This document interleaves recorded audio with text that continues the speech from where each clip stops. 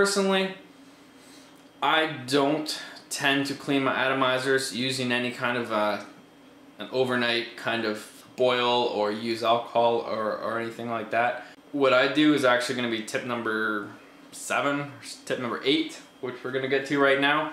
That's going to be what's called the dry burn, and this is something that I use, and I must warn you before I talk to you about it, this can wreck an atomizer if it's working. So it's something that you might actually pop an atomizer or two before you get this technique down right, but when you do, it can be a very effective and quick way of cleaning an atomizer. And what this means is basically you're going to burn off all of the e-liquid, but being careful not to burn out the atomizer. So to dry burn the atomizer simply means to use the atomizer until all of the liquid has been burnt off it, but not so long that it's burning without e-liquid on it. If you understand, you got to find that perfect point, and not allowing the coil and the atomizer to get so hot that it pops and it wrecks it. So this atomizer still got lots of juice on it, but I will show you basically how you're going to start the process of dry burning. So this atomizer still has lots of juice. What I'm going to do is I'm going to take off the tip, and I'm simply going to push the button, get it started, and I'm going to blow instead of suck inside the atomizer.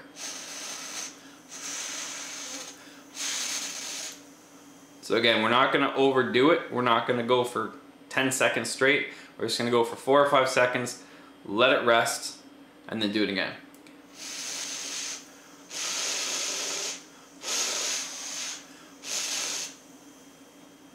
Let it rest.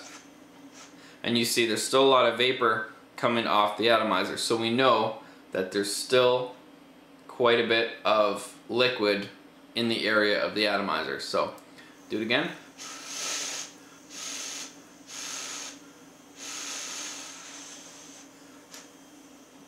Okay, so that was a 3rd time, and I can actually notice now in the bottom I can start to see the coil heating up, and that's when you know you're at the right spot. So I'll try and show you here. If you look right in here, I'll just push the button and you should be able to see in there. It's hard to see. There you go. See a little bit of that orange glow. When you start getting that orange glow that you can actually see inside, that means that the atomizer is now without e-liquid, because the e-liquid on top of it will prevent it from glowing bright orange, because when it glows bright orange, that means it's all by itself, the coil is just heating up. So when we have this bright orange, we're simply going to continue to do what we were doing before, but instead of doing big long 4 or 5 seconds with blowing it, we're just going to do very quick little short bursts. So quick blow as we're pushing the button very quickly.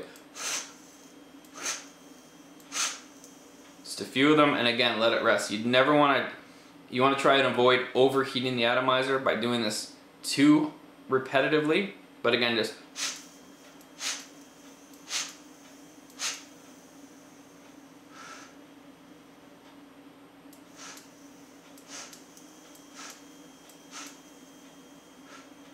and then again let it rest.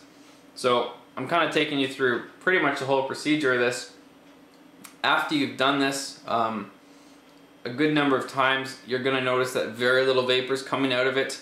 You're going to notice that there's a nice red glow. You can see the coil heating up. Then it looks like your atomizer should be clean again. So again, warned you before, I'm going to warn you one more time.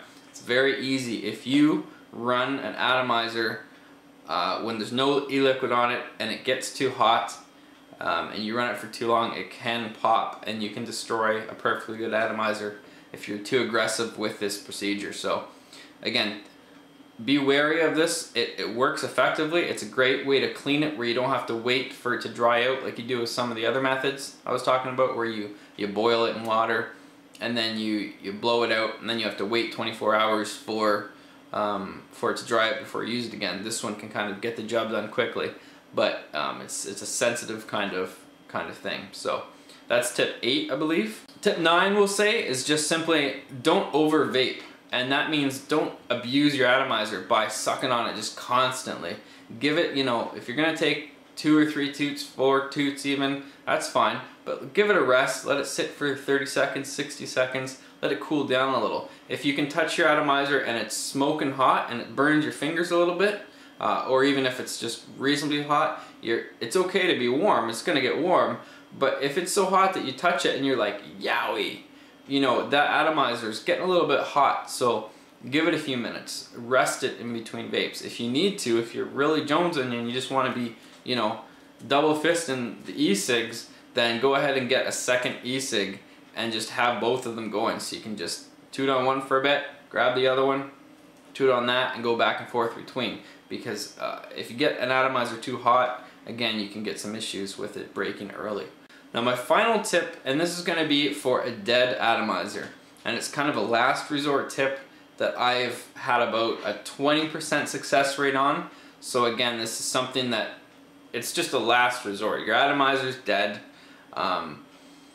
You've tried to clean it, you've dry burned it, nothing's happening. You click the button, you don't hear anything. It's just a dead atomizer. If you reach down inside and actually contact the coil. Now the coil is going to be underneath the bridge. If you can't get to it, you might want to wiggle the bridge out of the way a little bit, but get to just inside the white plastic holder for the coil. Get in there with the tip and just gently kind of wiggle the coil. And kind of press on the coil. I mean, there's probably a 50-50 shot that you're just gonna, you know, cut the coil or wiggle it out of place and it's gonna be deader than dead. But I mean, my point is that if your atomizer's already dead, you're not losing anything by trying this. So again, kind of wiggle the coil, and what I found is once in a while, if you touch the metal object you're using, you touch it to the inside of the atomizer housing, sometimes occasionally I've been able to get a little puff or a pop, a little blue flame, a little blue spark will happen in here when I touch the coil with the side of the inside of the atomizer. And sometimes this little puff will be followed by the atomizer actually starting to work again. And there's a few of them where only half the atomizer kind of started up again and the other half remained dead. And there have been a few that have kind of revived themselves. I don't understand how, but it happens. When I first started vaping, I'd only been vaping for 3 or 4 weeks. I only bought a single kit. I didn't buy any extra atomizers, which is just silly to do. But I mean, beginners don't understand often the fact that, you know, atomizers are kind of like lighters. You know, if you're a smoker, you need them. You know, they're gonna run out of juice. You know, and you don't want to be stuck there without a lighter. Same thing, you don't want to be stuck there without an atomizer. So I had only bought the one in the kit, and it died. And I looked online and I found some of these other techniques. I tried to clean it. I tried to, you know, do this and that to it. It just, no sound, no nothing. Battery was good. So I just grabbed something and just started kind of poking. I just started poking in there. You know, what's the harm? It's already dead. And I heard this pop. I saw some life. I started wiggling a little more, and suddenly the atomizer kind of came back to life. So again, this is not to ever be used by an atomizer that's working, but if you have an atomizer that's completely dead and you've tried everything else, nothing's working, you're about to throw it in the trash, this is a pretty good technique. So the final point I want to make about atomizers before I go, I know this is a long video, I'm sure you're getting bored of seeing me, but final point I want to make is simply that one thing you need to understand as a person who vapes is that atomizers are just in their nature going to fail eventually. I've personally had atomizers that have lasted 3, 4, 5 months. Not common. Most of my atomizers are between 1 and 2 months. A crappy one that I'd be unhappy with would be like 2 weeks, 3 weeks. But they're not the most expensive product in the world. It's much less expensive than traditional tobacco cigarettes, and I think the general consensus is because of the nature that they're all day long getting hot, cold, hot, cold, hot, cold, and they're very small and they're doing a lot of work. You know, it's the most integral part of the electronic cigarette. I mean, without the atomizer and the coil and the way that it works and the way it vaporizes, you know, you're talking about something that's going from room temperature to, I think it's 350 degrees Fahrenheit or something like that, pretty much instantly. Again. So it's the kind of thing where, you know, you just have to kind of accept that you know, you want to have 3 or 4 atomizers on hand, and you want to be prepared that they are going to fail eventually. So it's just something to keep in mind. I just thought I'd throw that in there at the end. Anyway, hope you enjoyed my little video on atomizer tips. This has been Howie for CanadaVapes.com. I'll catch you later.